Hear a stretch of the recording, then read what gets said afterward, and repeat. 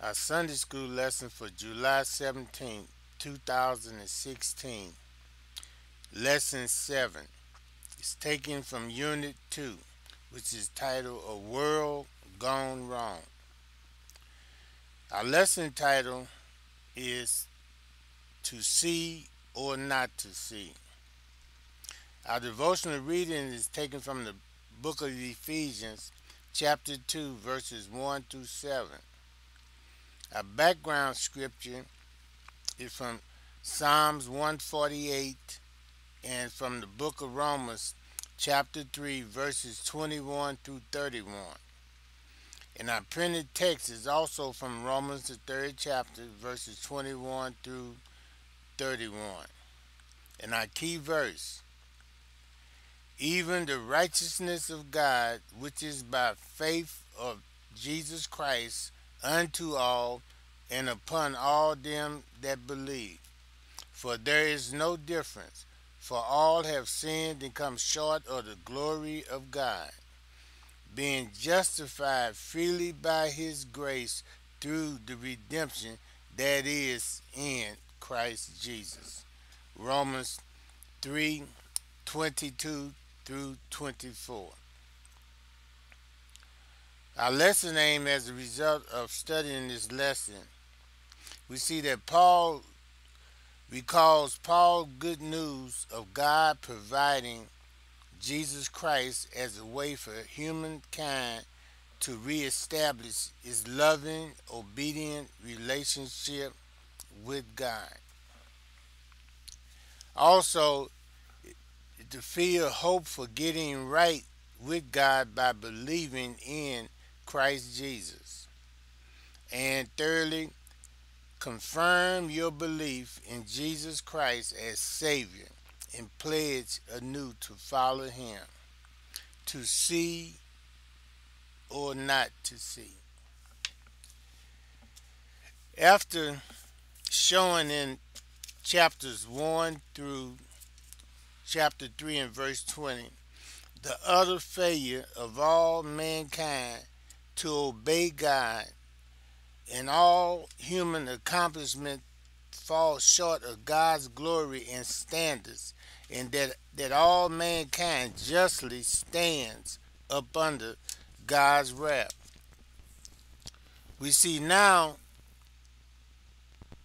how that God has seen our need, and then how that God has met our need by his intervention in mercy and grace for us through Jesus Christ. For we read in verse 21, it says, but now the righteousness of God without the law is manifested, being witnessed by the law and the prophets. Now this righteousness is not the righteousness of man which is being revealed.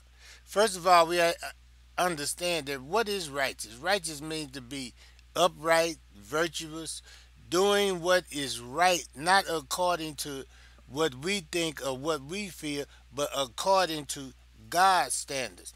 And the word of God tells us that all of man's righteousness is as filthy rags in the sight of God. So there's nothing of our own accomplishments that we can do that would be really meet the standards that God requires.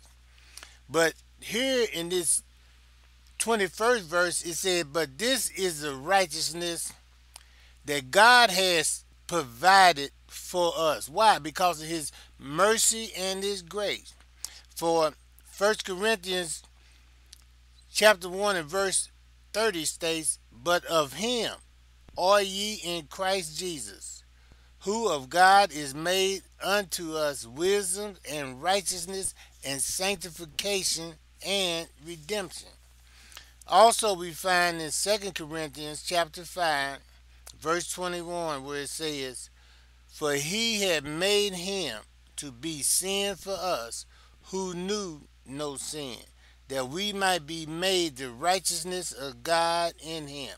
That God had made Jesus Christ to be a sin offering for us so that we might be made, that we might acquire the righteousness that God requires, not of ourselves, but in Jesus Christ. So we see that God alone is the one who provides this righteousness, and we can't provide it because it is a righteousness which God demands. And then also, he don't only demand it, but God provides it for mankind. And we just need to accept it by faith. It says that in being witnessed by the law and the prophets, mean that the law bore witness to this righteousness, in that at the very center of the Mosaic system, it was bloody sacrifices which was offered, that was types of Christ, that pointed to Christ Jesus. And also the prophets witnessed to them when they spoke of the coming of Christ, his death, and his resurrection. Isaiah 53 said what? That he was wounded for our transgression, and that he was bruised for our iniquity. This was prophesied hundreds of years before Jesus was born, before he ever came on the scene. So the prophets told of his coming, of his death, and his resurrection. And so we see in verses 22 and 23 where it states, even the righteousness of God, which is by faith of Jesus Christ, unto all and upon all them that believe. For there is no difference.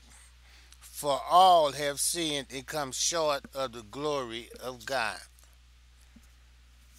For the righteousness of God is by faith in Christ Jesus unto all. This righteousness from God is attained by faith in Jesus Christ and is available to all. For John 3:16 says that God so loved the world that he gave his only begotten Son. So whoever shall believe in him shall not perish but have everlasting life. It is not limited to a certain ethnic group or nation or nationality, but it is available to all. And then it is upon all that believe.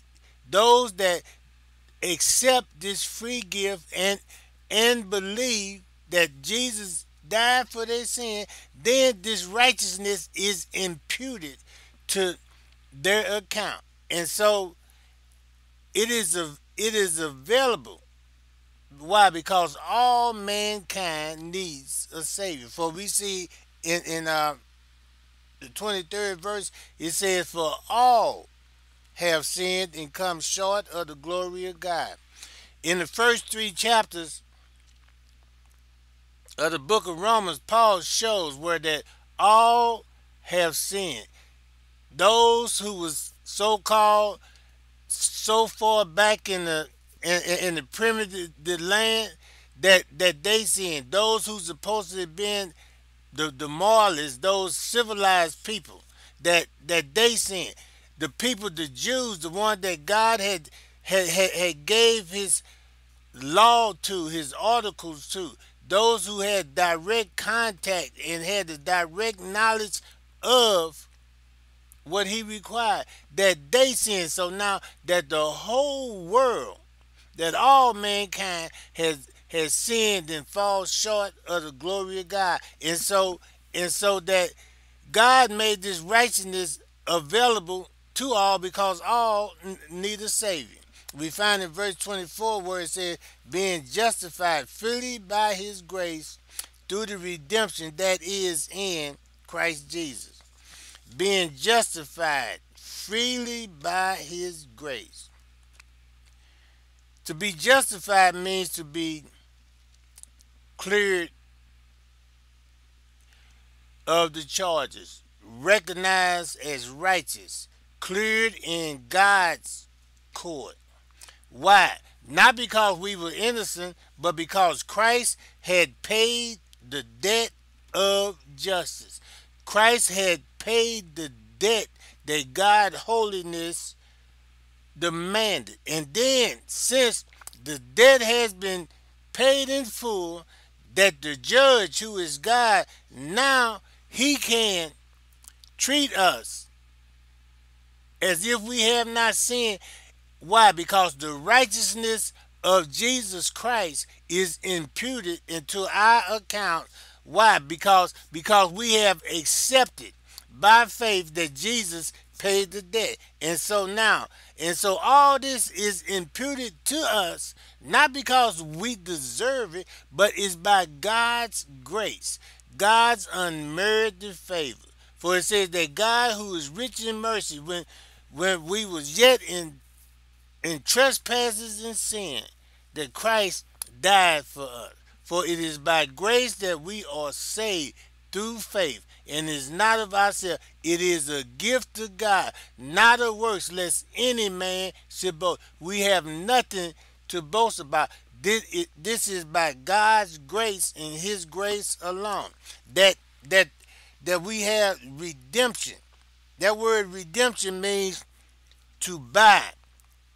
That is, in a sense, is to buy slaves in the market in order to set them free.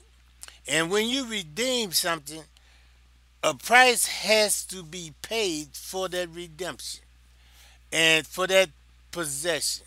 And the price was paid with the precious blood of Jesus Christ. For we find in 1 Peter 1:18 and 19, where it states, "For as much as ye know that ye were not redeemed with corruptible things, as silver and gold, from your vain conversations received by tradition from your father," that is, your vain way of life, "but we have been redeemed with the precious blood of Christ, as of a lamb without spot and blemish." That we have been received grace, that we had received redemption through Christ's blood, and which is propitiation. His blood has provided, whom God has sent forth to be a propitiation through faith in His blood. That is, that in His blood through faith, the death of Jesus Christ for us as a substitute for us sinners. He's the righteous one. He suffered the just penalty for our sins, that God might adequately and that His holiness would be judicially satisfied. And God's holiness is satisfied, therefore demonstrates His justice. God would not have been a holy and a just God if He had not totally judged sin. But now that sin has been judged, that Jesus' propitiation, His death, is the satisfaction that so now that God could be just, and He could be the justifier of those which believe in Christ Jesus. It says that Jesus is our propitiation, and not only ours, but His blood was enough to be the propitiation for the whole world. Therefore, that God can remain true to who He is, His character, that He is holy. But God also is love, so God has sent forth Jesus to come and to satisfy all the righteous demands of the law. And then that makes it a satisfaction for us. And therefore, God now can, though we are bankrupt, God can impute, God can add to our account the righteousness of Jesus Christ. Why? Because we have faith in what Jesus done as our substitute on Calvary's cross. And so we see in verse in verses 27 and 28, where it states, "Where is boasting then? It is excluded. By what law? Of works? Nay, but by the law of faith. Therefore, we conclude that a man is justified by faith without the deeds of the law." Where is the boasting? We have nothing of ourselves to boast about. Since justification is by faith alone, it excludes boasting. All boasting depends upon some supposed superiority earned through a system of meritorious works. Well, we feel that we done did something, so we have earned. Since we have kept the so-called law or this, but see, but that really talks about it is a thing of pride in a person. That is pride of accomplishment. That's what boasting is. But justification by faith depends totally on the merciful act of God in Jesus Christ's death. That's how we are justified. There is nothing we can do to be justified. And the word of God constantly teaches us that we are justified by faith and by faith alone. All through the Old Testament. It's in the book of Genesis 15 and 6, it said that Abraham believed God and it was accounted unto him for righteousness. In Habakkuk, the book of Habakkuk, says that the just shall live by faith. So it always have been by faith and not by the works of the law. For Galatians 2:16 states, knowing that a man is not justified by the works of the law, but by the faith of Jesus Christ. Even we have believed in Jesus Christ, that we might be justified by the faith of Christ and not by the works of the law.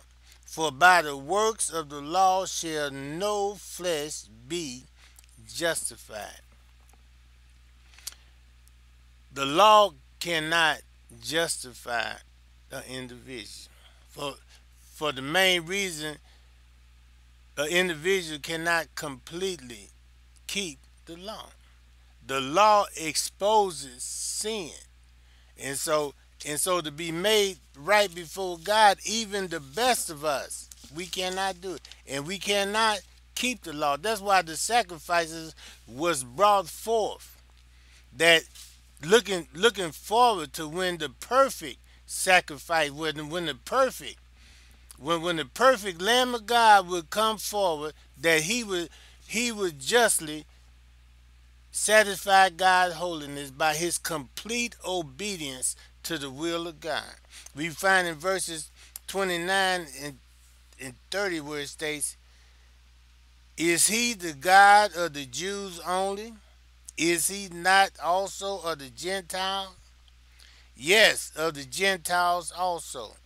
Seeing it is one God who shall justify the circumcision by faith and uncircumcision through faith." Is he the God of the Jews only? There is only one God. In the Old Testament, he gave man the law. Man failed. God didn't save them by their keeping of the law. Salvation was always by sacrifice, which man brought in faith, pointing to the coming of the Lord Jesus Christ. So, but it was by faith. Now, by circumcision, he was talking about the nation Israel, which had a covenant. The circumcision was sign of the covenant that God had made with the nation Israel. But they still were saved by faith. Not because of who they were, not because of the deeds that they tried to observe, but they were saved by they believed God and trusted in what He said. And so those who are the uncircumcised, those who are the Gentile nation, and that they are saved through faith. They are saved by believing that God so loved the world that He gave His only begotten Son. They are saved by having the faith in the redemption and the complete work of Jesus Christ. That Jesus died for our sins according to the scriptures, and that He was buried and raised the third day according to the scriptures. And so, Jew or Gentile, we all are saved by faith. Habakkuk say that the just shall live by faith. And Abraham believed God, and it was accounted unto him for righteousness, added to his account. All through the annals of history and mankind's existence, we have seen, if we look at the scripture, how that the best of all mankind, in one way and another, have fallen short of the glory of God. But there was only one that came forth. That was God man, the man God, in the person of Jesus Christ. The only one who God has said, this is my beloved Son in whom I am well pleased. And so we see that in verses 31 where it reads, do we then void the law through faith? God forbid.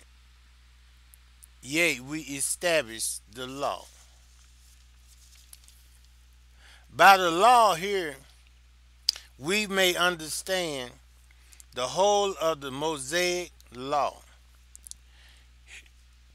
in its rites and ceremonies, of which Jesus Christ was the subject and the end. All those festivals, those different sacrifices, they pointed to the Lord Jesus Christ. They were a type of Christ. They were just shadows of the body being Christ.